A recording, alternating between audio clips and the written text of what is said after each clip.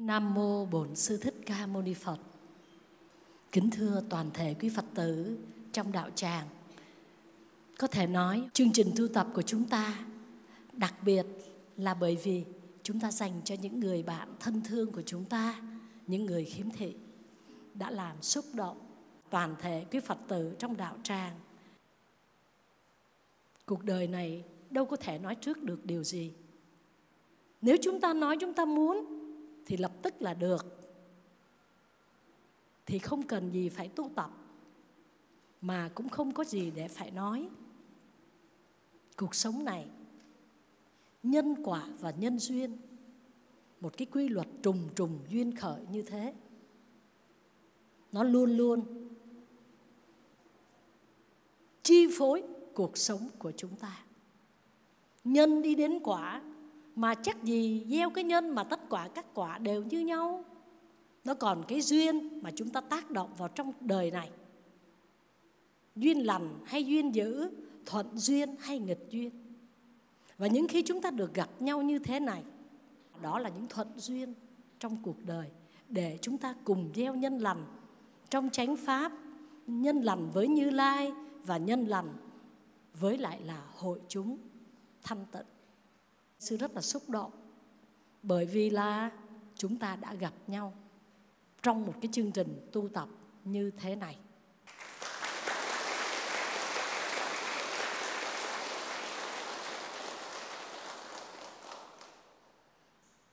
Có một cái câu chuyện rất cảm động để nói lên những người khiếm thị, rất là chân thành.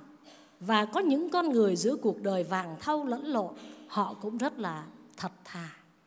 Họ lấy hạnh phúc của người khác là hạnh phúc cho chính mình. Gần 12 giờ đêm, hai người đàn ông ngồi cạnh nhau đếm tiền. Một người mù thì lại có đôi chân, còn một người sáng thì lại bị tật. Hai người nương tựa nhau để sống. Một người ôm cây đàn, hát một ngày trời để mà bán vé số.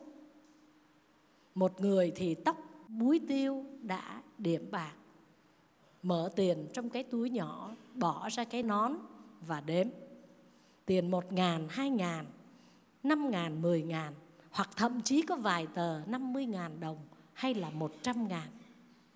Đi ngang qua nghe họ nói với nhau, gần Tết rồi, người ta cho mình cũng nhiều hơn bình thường phải không anh?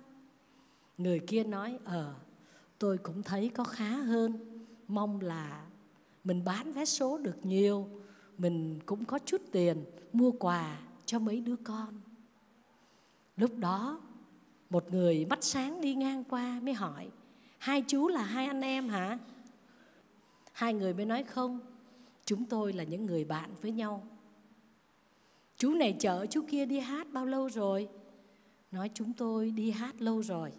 Đó. Bây giờ đó thì một người thấy đường chỉ cho người kia, tay cầm sắp vé số. Người kia thì chân yếu, thì người nọ nhiều nhưng mà lại thấy đường, giúp nhau để đi bán vé số.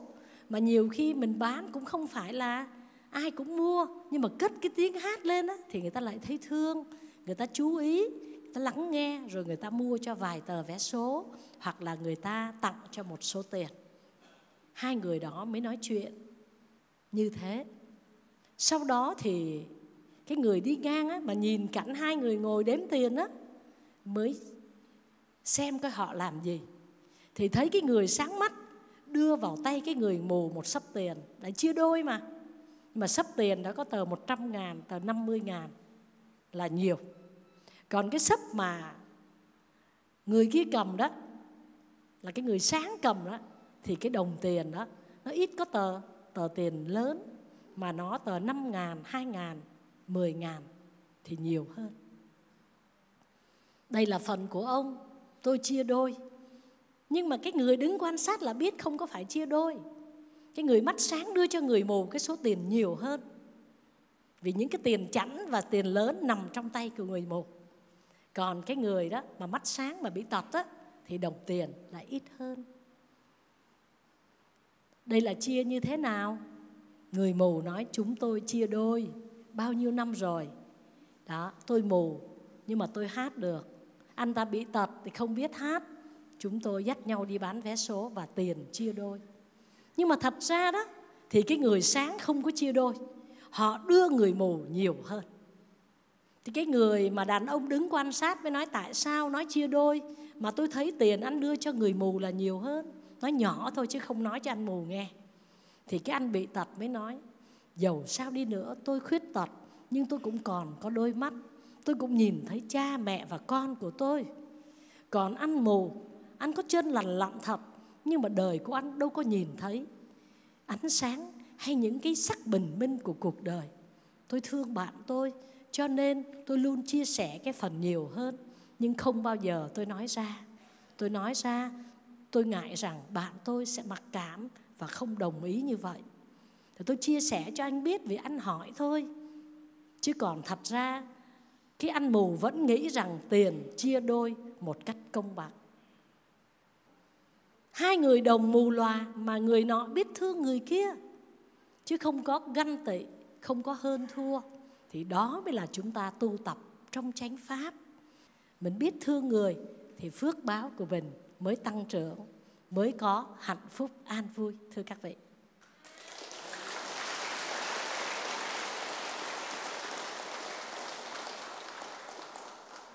chúng ta đều biết những ai có bố thí thì phước của nó là hiện đời an lạc.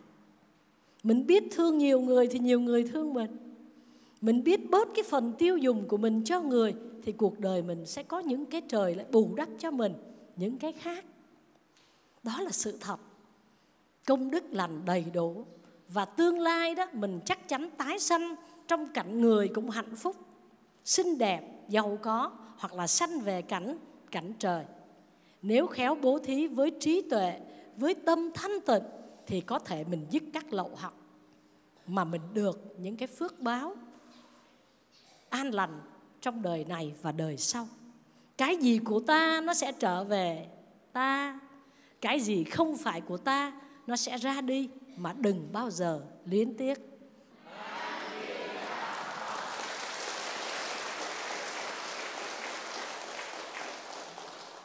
Ngày xưa ở Ấn Độ, vua Ba Tư Nặc là một vị vua quy y Tam Bảo.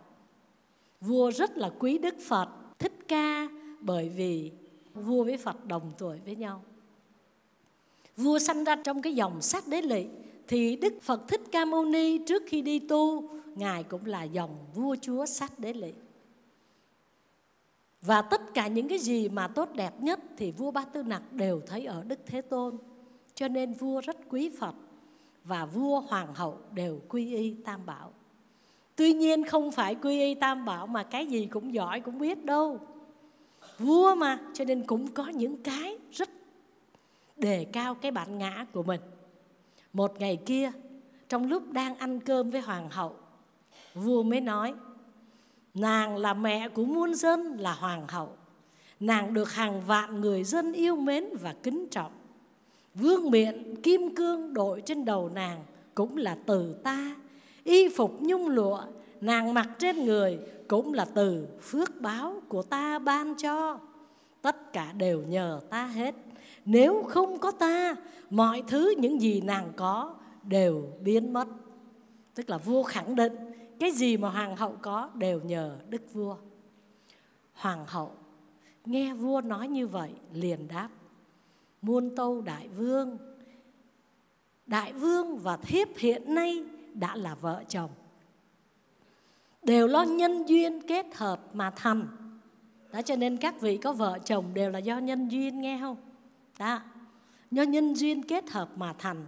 Vì nhân duyên nên thiếp nương vào đại vương, và đại vương cũng nương vào thần thiếp. Nhân duyên nương tựa vào nhau mà tồn tại, chứ không phải ai nhờ vào ai. Cũng như đạo tràng khiếm thị này nương chùa tu tập. Chùa và các Phật tử cũng có các vị mà làm các công đức. Chúng ta nương nhau mà làm các thiện sự, chứ chẳng phải là ai nhờ vào ai. Mặc dù chúng ta luôn biết ơn nhau. Cho nên bà hoàng hậu bà nói: đâu có thể nào mà thiếp nhờ vua được, mà chúng ta nương nhau mà sống. thanh danh phúc lành của đức vua và của thần thiếp cũng là cùng với nhau mà có trên đời. Vua Ba Tư Nặc nghe như vậy rất là tức giận, cho rằng hoàng hậu xem thường quyền thế của đức vua. Mới nói, nếu mà hoàng hậu nói như vậy thì đưa cái tay đây. Trên tay của hoàng hậu có một chiếc nhẫn quý báu vô giá. Đức vua rút cái nhẫn đó ra và bước ra đại dương ném xuống biển. Chiếc nhẫn này ta ban cho nàng. Nàng nói nếu cái gì cũng do phúc của nàng và ta thì đây, tao liệng chiếc nhẫn đó để xem coi nàng có tìm lại nó hay không. Mất chiếc nhẫn xuống biển rồi. Đức vua nói xong rồi vứt chiếc nhẫn đi rồi vẫn chưa hả cơn tức giận. Còn hoàng hậu thì sao? Im lặng, nhẫn nhịn, không trả lời. Hoàng hậu cũng là người tu tập. Một ngày kia, người đầu bếp trong cung nấu một con cá lớn. Khi mổ bụng con cá ra, lại thấy một chiếc nhẫn quý. Hóa ra trong khi đức vua ném xuống biển, một con cá lớn bơi ngang và nuốt chiếc nhẫn vào bụng. Con cá này lại bị ngư dân đánh bắt, và vì nó quá lớn cho nên người ta dâng lên trên hoàng cung. Ngày xưa cái gì mà tốt đẹp là phải dâng vua. Thì người đầu bếp mà khi mổ bụng cá ra lại nhận ra đây là chiếc nhẫn của hoàng hậu chứ không ai khác. Lập tức mới đem vào trong cung dâng lên trở lại cho hoàng hậu. Hoàng hậu vô cùng vui vẻ, bởi vì là cái nhẫn này là kỷ niệm mà, cho nên mới tâu với vua. Đại vương nhìn xem, nếu thật đây là của thiếp thì cuối cùng nó cũng trở về với thần thiếp rồi. Đại vương thấy không, cuộc đời này nghèo khó hay phú quý là do phúc báo của mỗi người. Hãy tự tu tập lấy và đừng nghĩ rằng ta phải nhờ ai. Có chăng là nhờ Tam Bảo, có chăng ta nhờ cha mẹ, có chăng ta mang ơn đất nước và ta mang ơn những vị thầy trên thế gian này. Đàn na tín thí, chúng ta mang nặng ơn, chứ không có nghĩa rằng ta sống ta phải lệ thuộc vào bất cứ ai.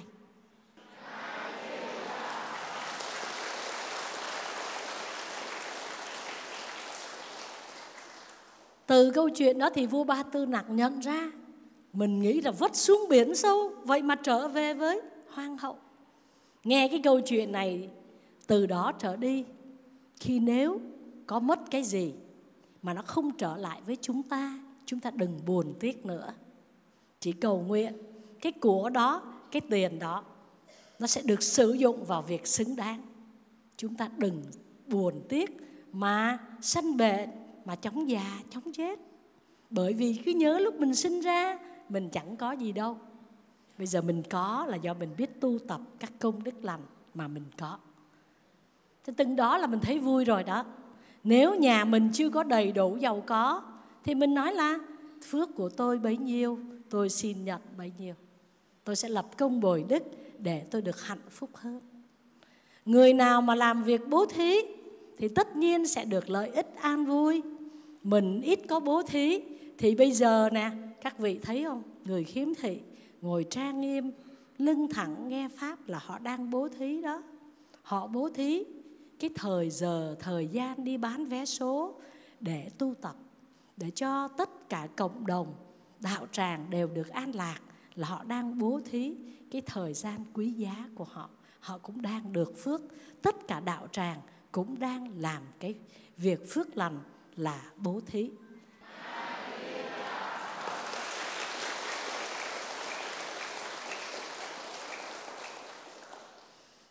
Hôm nay pháp thoại mang tên biết tùy thời bố thí là phúc đức lớn nhất. Biết tùy thời, tùy duyên, tùy lực, tùy hỷ, tùy tâm mình thực hành bố thí. Nhưng mà mình cầm trong tay mình, ví dụ tịnh tài là 200.000, thấy không? Mình bước ra, có một người khó khăn, mình là mù lòa, mình dám bố thí 50.000. Đó là mình tùy thời mình biết bố thí. Chứ không đợi ngày mai mình giàu có mình mới bố thí. Mình cứ tùy thời bố thí là mình sẽ được phước. Chứ không phải do cái gì mà làm. không phải vì được phước mới làm, mà chúng ta thấy đến lúc bố thí thì chúng ta làm, thì cái phước báo chúng ta rất là lớn. Trong cuộc sống của chúng ta, mỗi người nói lời hay, thân làm việc tốt, và trên nét mặt của các vị nghe Pháp rất là hoan hỷ là chúng ta đang bố thí.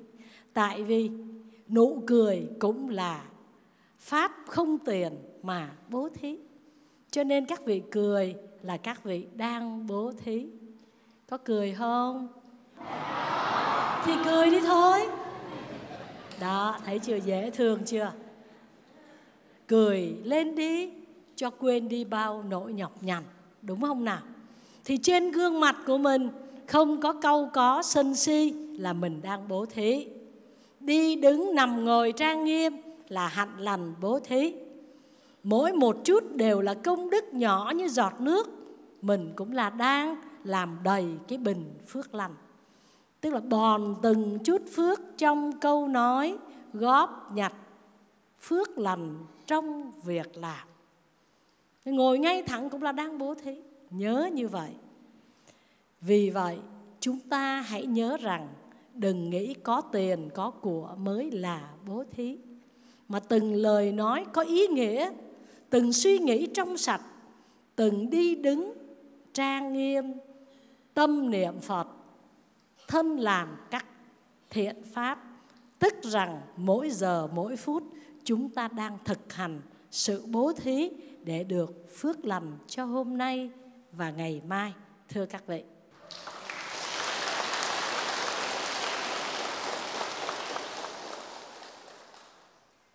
thế thì cúng dường bố thí là hạnh tu phổ biến của hàng Phật tử.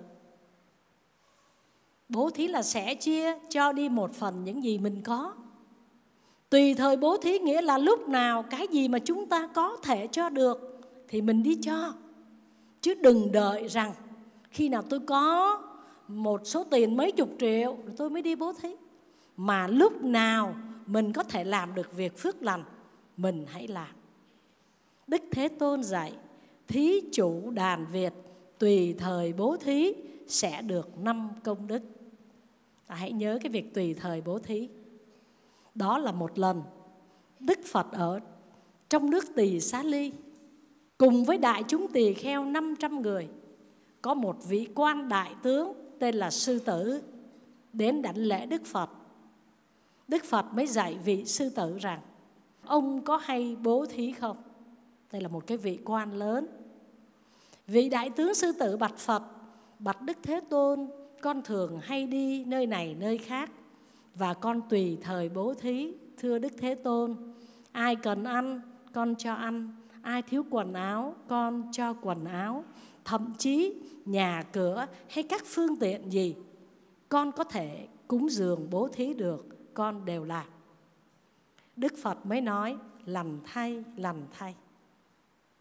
Ông có thể bố thí mà không hề biết tiếc lẫn. Cái tâm của ông bố thí không có tiếc. Ông làm là ông vui, cho nên ông đang được 5 công đức lớn.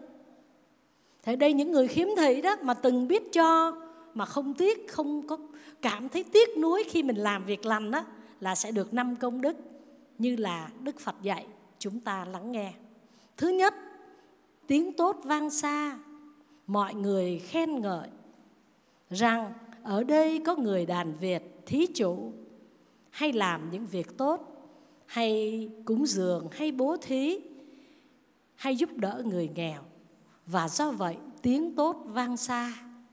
Và nếu chúng ta là người nghèo, người khổ, người mù mà biết làm việc tốt thì tiếng tốt lại còn vang xa hơn nữa. Đó là công đức thứ nhất.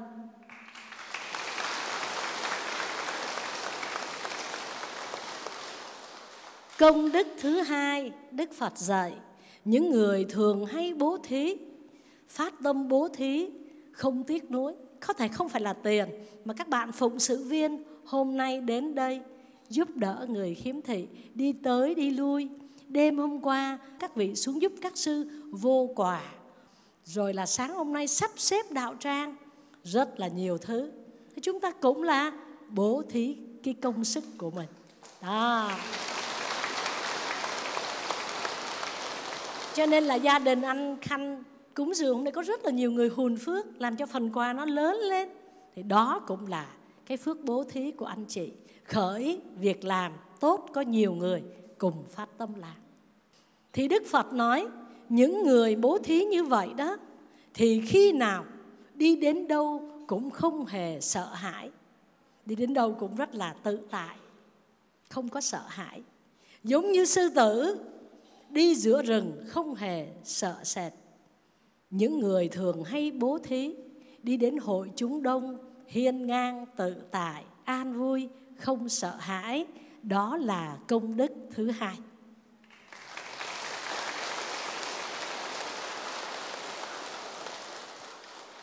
Công đức thứ ba, Đức Phật dạy: này đại tướng sư tử, những người thường hay bố thí, khi mạng chung, tức là khi chết đi, sẽ sanh về hai nơi.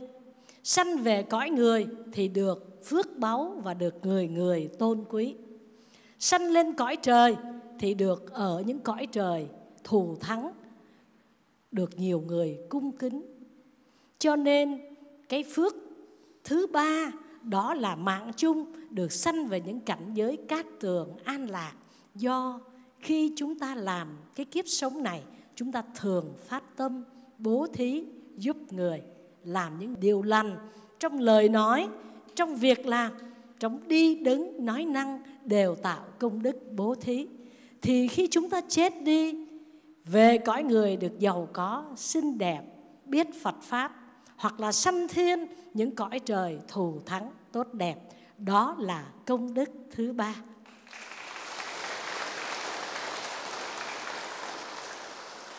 Công đức thứ tư, người hay cúng dường bố thí. Chúng ta đi đến đâu cũng được mọi người vui mừng, như cha nhìn thấy con, như con gặp lại cha, vui mừng. Bây giờ có nhiều người đi, người ta ghét, phải không nào? Người ta nói xấu, mà mình còn bị quả báo đó, tức là phước mình chưa có đầy đủ. Còn mình gặp nhau mình vui, muốn trào nước mắt luôn, phải không? Là mình đã từng cùng nhau làm nhiều phước lành.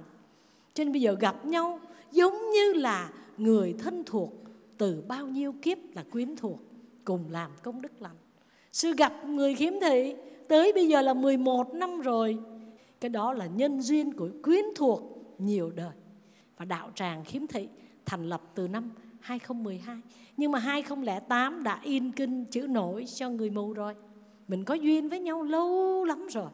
Nghĩa là khi mình gặp nhau, mình vui vẻ, mình hạnh phúc, như con gặp lại cha, như cha nhìn thấy con, như cha mẹ lâu ngày gặp người con, hay ngược lại, con nhìn thấy cha mẹ. Đó cũng là cái công đức bố thí, giúp nhau trong những lúc ngặt nghèo, thưa các vị. Đó là công đức thứ tư. Và công đức thứ năm, người thích bố thí, người thích làm lành thì được một cái phước rất tuyệt vời là trí tuệ sẽ được khai mở. Mình có thì nó càng tăng trưởng thêm, có khi cao hơn, tốt hơn, và có thậm chí là đời này dứt các lậu hoặc để mà được giải thoát an vui. Như là cái công đức bố thí mà đến cái sự trọn vẹn, đến sự thù thắng cao nhất là mình chấm dứt các lậu hoặc và được giải thoát. Như vậy, hễ ai phát tâm bố thí tài vật, bố thí công sức, bố thí pháp, bố thí vô ý, bố thí sự chăm sóc, an ủi, yêu thương, nhiều cách bố thí, thì tất cả những người bố thí đó là đang tạo 5 công đức lành ở trong cuộc đời mình. Cho nên chúng ta hãy tuyên dương, tán thán pháp bố thí, thưa các vị.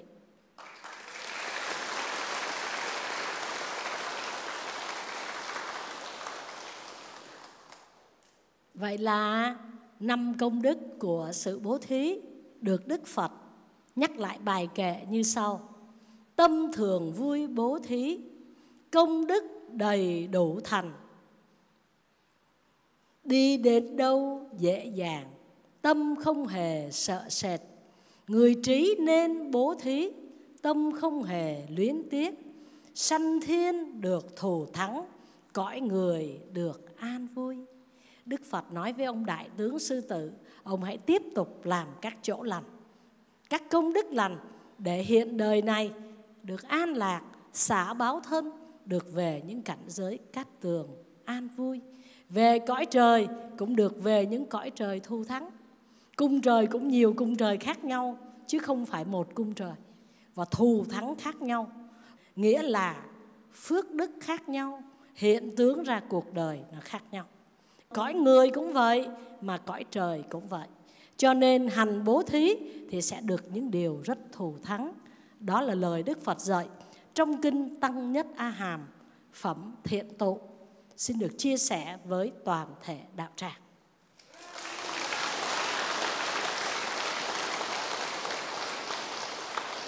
Vậy chúng ta hãy nhắc 5 công đức tùy thời bố thí.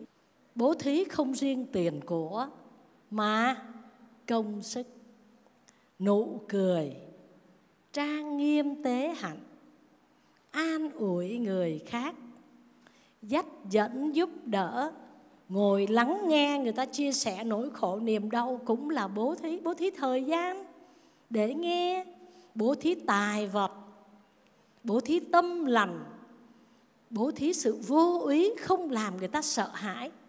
Và các đạo tràng đây đang bố thí sự thanh tịnh cho cả pháp giới chúng sanh. Tất cả chúng ta đều đang được phước báo rất là lớn. Và bố thí cao cả nhất đó là bố thí Pháp. Bởi vì nhờ Pháp mà con người ta thoát khổ được vui, nhờ Pháp mà người ta được an vui. Trong cái đời sống rất là nhiều sự khổ đau này. Cho nên hãy biết rằng có 5 lợi ích của sự nghe Pháp. Được nghe những điều chưa nghe, làm trong sạch những điều đã được nghe, làm cho chúng ta có chánh kiến, làm cho chúng ta phát sinh niềm tịnh tín, niềm tin trong chánh Pháp, và làm đoạn trừ tất cả các sự nghi hoặc. Cho nên nghe Pháp có rất là nhiều điều lợi ích lớn lao. Mình phải nghe Pháp là vì những công đức lành như thế.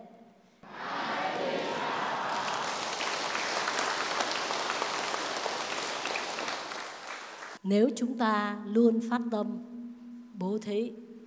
bố thí công sức, bố thí tài vật, bố thí vô úy, bố thí pháp lành và nhiều sự bố thí giúp đỡ cho cuộc đời này, chúng ta sẽ được những cái phước như sau.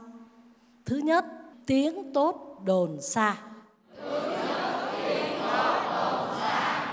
Thứ hai, đến các hội chúng không sợ hãi. Thứ ba, được mọi người yêu thương kính nể. Thứ tư, mạng chung được sanh lên cõi trời. Sanh cõi người thì được phước báo an vui. Thứ năm, thành tựu trí tuệ. Dứt các lậu hoặc. Tốt đạo đẹp đời. Đó là 5 công đức tùy thời bố thí mà Đức Phật từng nhắc cho chúng ta trong kinh Tăng Nhất A Hàm. Các vị nghe như vậy, mỗi ngày có phát tâm bố thí trong khả năng của mình không?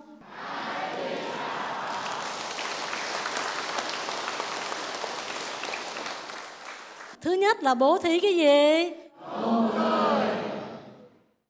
Thứ hai, cũng không có tốn đồng nào hết, đó là lời nói lành.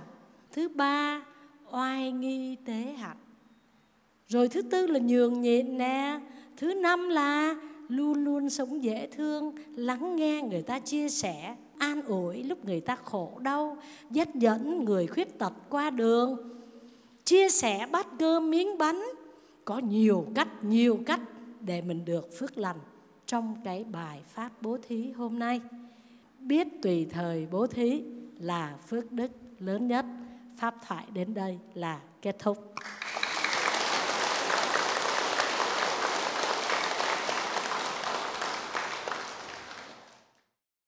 Kính thưa ni sư trụ trì chùa Thiên Quang, thành phố Dĩ An, tỉnh Bình Dương.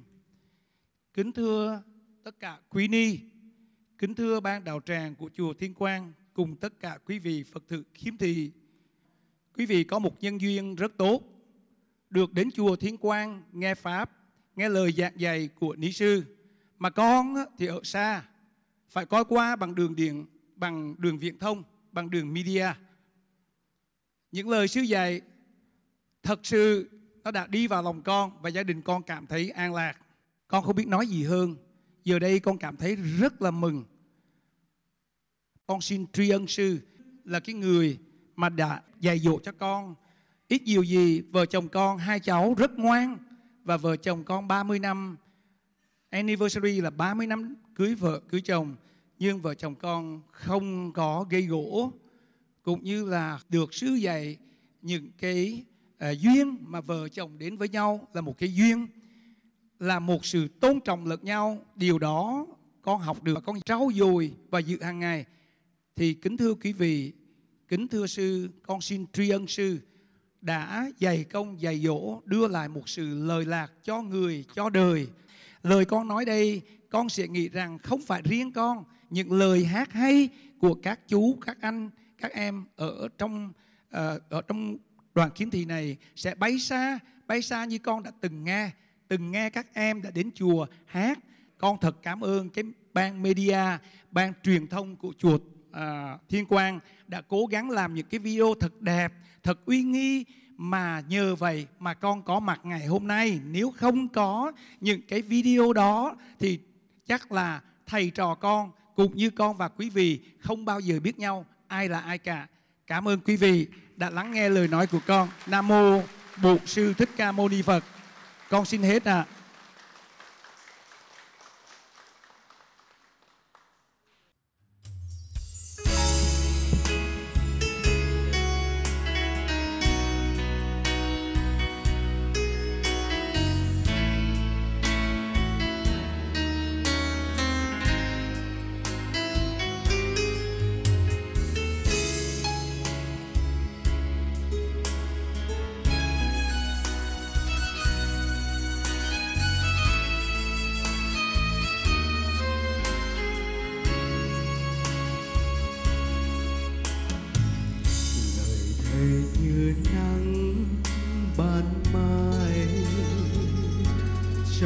Còn thức giấc mộng dài trần gian, lời thầy như gió trên ngàn, cho con bay giữa vô vạn khổ đau.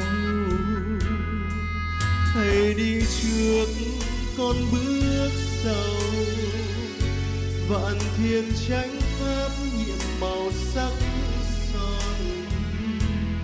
Thầy đi trước con bước sau, vạn thiên chánh pháp sắc son một lòng. Thầy như mây bay trên cao, nhẹ nhàng che mắt bước con bao ngày. Thầy giang đôi tay trao hy vọng, nhẹ nhàng dẫn lối con đi trong bình minh. Thầy mang cho con chánh pháp, dạy lòng con biết yêu thương mọi người. Dù cho mưa giông bão tố, tình thầy luôn ấm bên con lặng thơ. Thời gian đến mang vô thường, đường dài muôn lối nỗi đau vô cùng, thì con vẫn luôn nguyện bước theo thầy cuộc đời.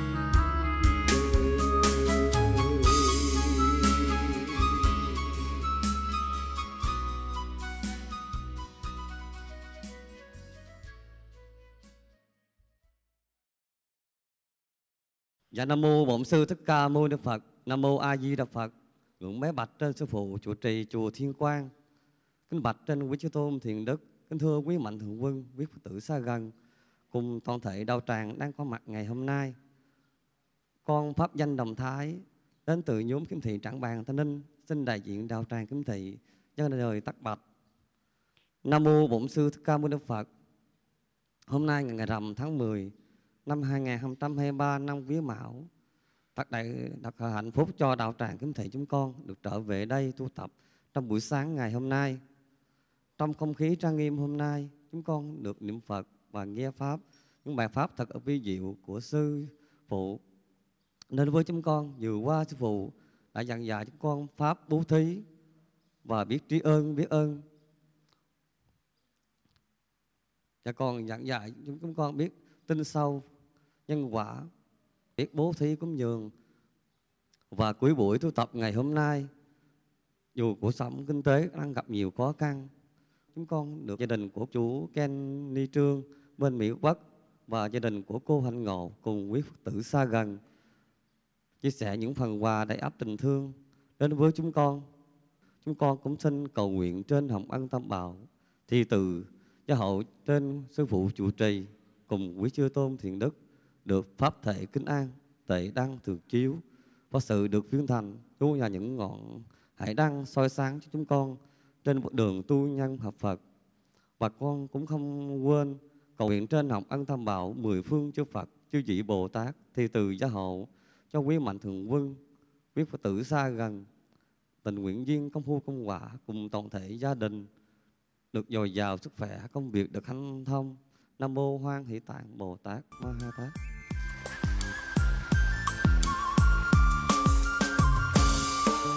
Ta gieo hạt từ bi cho đời không vướng lưỡi phiền. Ta gieo hạt từ bi để đời thôi hết đau điên. Ta gieo hạt từ bi là ta gieo hạt giống của Phật. Trong khắp cõi ta bà có Phật ngự trong tim ta. Ta chung một bàn tay xóa dịu cuộc sống nhọc nhằn. Ta chung một bàn tay giúp người dời bờ khó khăn. Xin góp vào nơi đây lòng hảo tâm để xây tự viện, nuôi nấng những mảnh đời, những đứa trẻ lạc loài bơ vơ.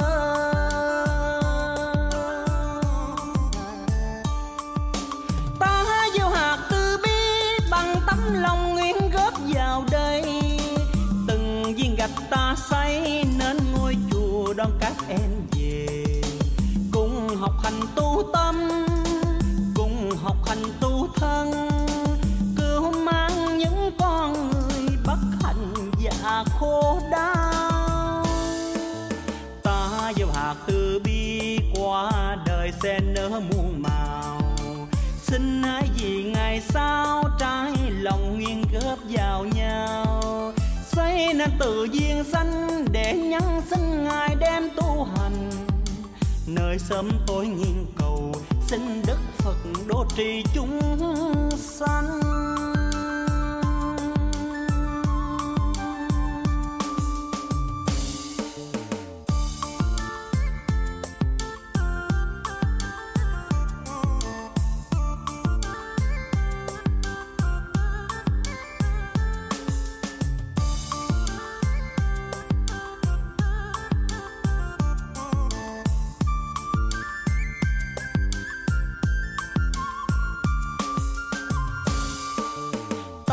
Gieo hạt từ bi cho đời không vướng lưỡi phiền.